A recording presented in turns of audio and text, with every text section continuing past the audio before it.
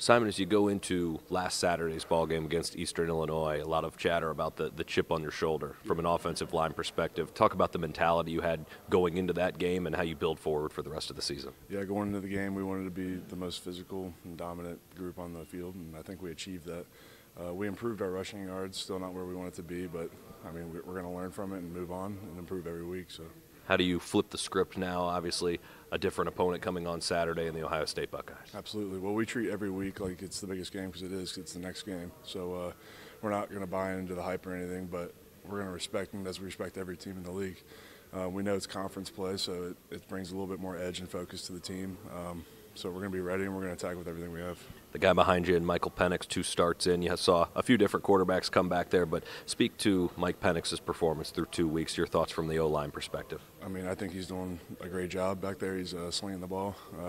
It's exciting having him behind us because we know he'll get us out of situations and he'll put the ball where it needs to be to put us in the best situation, and it's improving every week. It's exciting to see. So coming up against this big Ohio State team and a stout defense, I'm excited to see how he performs. A stout defense indeed in Ohio State early on in game prep week, but what impresses you about the Buckeyes? What did they do well that's going to challenge you Saturday? Yeah, going into this game, we always know they have a stout defensive line, athletic guys, big guys.